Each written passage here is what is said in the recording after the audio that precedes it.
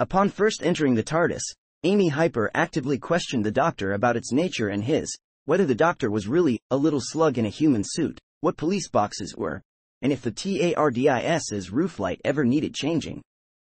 Quickly tiring of her questions, the Doctor threw Amy into an atmospheric bubble beyond the TARDIS, to float weightlessly in space. Amy's first trip in the TARDIS took her to Starship UK in the 33rd century. It was secretly propelled by a star whale who was tortured to keep the ship moving.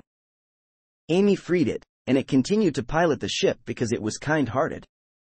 In the process, Amy met the future British monarch, Queen Elizabeth X.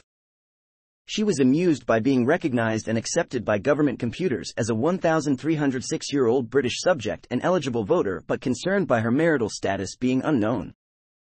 Heeding a call for help, they went to war-torn London in 1941 to meet Winston Churchill, who was using Daleks to help in the war, believing them to be drones created by Dr. Edwin Bracewell.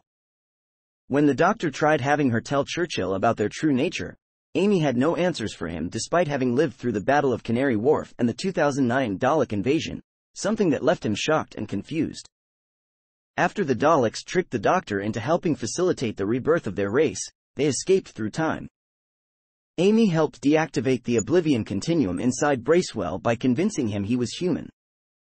Then the Doctor and Amy found the Daleks had destroyed the human race in 1963, using the Eye of Time to alter history. They went through the Eye to Skaro before the Daleks arrived. Amy began disappearing.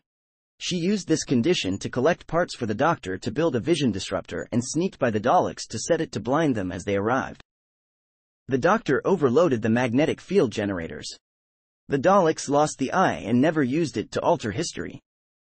Game, City of the Daleks, the Doctor and Amy arrived in GSO Arctic Drilling Station.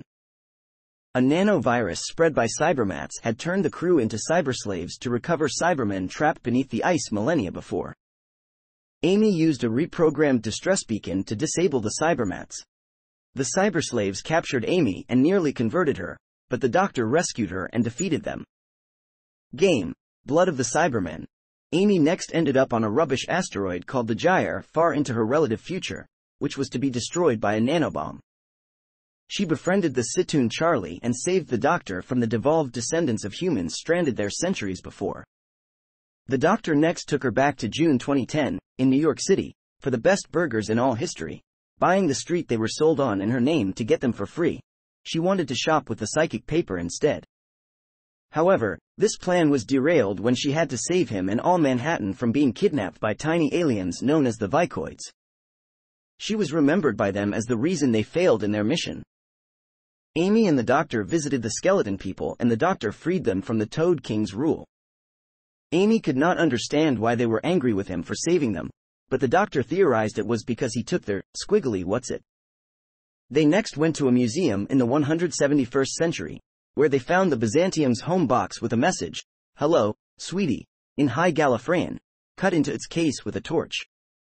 They traveled to a space-time point in the 51st century, adjacent to the Byzantium, and opened the TARDIS doors just as River Song blew herself out of the doomed ship. The Doctor introduced the two women, neither he nor Amy being aware that River was both Amy's future daughter Melody and her lifelong friend, Mel's. When at one point she was left alone, a video recording of Angel Bob came to life and nearly escaped out of the television. Although Amy neutralized it in time by pausing it on a blip, she looked into its eyes for too long, her eyes becoming infected by a mental image of the angel. All three proceeded to the Byzantium's wreckage on Alphava Metraxis to help the Church defeat an army of weeping angels aboard the ship, which had been awakened by the crashed ship's engines. While traveling through the wreckage, Amy started counting down from 10, although was initially unaware she was doing so, this, in fact, being the angel. To prevent it from killing her, she was forced to keep her eyes shut. Although all of the Church's men were soon either killed or erased from time by the time cracks that appeared, the angels were all eventually sucked into the time cracks themselves when the artificial gravity was disabled, erasing the mental image of the angel from her eyes and temporarily closing the cracks. However, she was left shaken by her close encounter with death. While her angel-infected eyes were required to be closed, the Doctor returned to her and admonished her to remember what he told when she was 7. This incarnation of the Doctor was from weeks or months into her relative future. After this trauma, Amy told the doctor she wanted to go home and was getting married. They arrived on the night of the 25th of June 2010, minutes before midnight. She aggressively attempted to seduce the doctor. The doctor resisted her sexual demands and pushed her back into his TARDIS just at the stroke of midnight. Amy protested that he was a bloke who flirted with all of the ladies and laughed at all the men in each room he entered. He explained his compulsion to travel with companions stemmed from his lost ability to marvel at the universe and that he took companions in order to experience the wonders vicariously through them. Wondering how many other women had traveled with the doctor, Amy tricked him into unlocking the visual records, something that was amusing to her as he lied about the number of women companions. This forced the doctor to collect Rory from his stag party. Amy and the doctor flew the TARDIS a few hours back in time to collect Rory from his stag night. As a wedding gift, the doctor took them to romantic Venice in 1580 as traveling with him and returning to normal lives ruins relationships, in the hopes that this would repair theirs. They discovered vampires, who were, in fact, Saturnans attempting to repopulate their species by transforming human girls into compatible mates for the sons of Rosanna Calvieri. After barely escaping conversion herself, Amy rescued Rory from Rosanna's eldest son, Francesco, killing for the first time. The TARDIS crew was trapped between two worlds by the Dream Lord. He taunted Amy about her confused relationship with the doctor and Rory, forcing her to choose between them. When Rory died in one dream, she realized that she did not wish to live without him.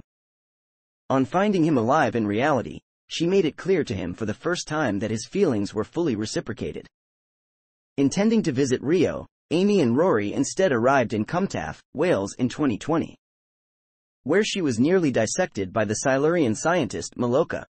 After an aborted attempt to form an alliance between humans and the Silurians, during which Amy spoke for mankind, the Silurian leader Eldane fumigated the city with a gas to stop the military forces led by Restak from attacking humanity. The troops were forced to return to the cryostasis pods to hibernate for 1,000 years. Rory was killed with a shot intended for the doctor by Restak and erased from reality by another of the cracks in space and time. Amy lost all of her memories of him.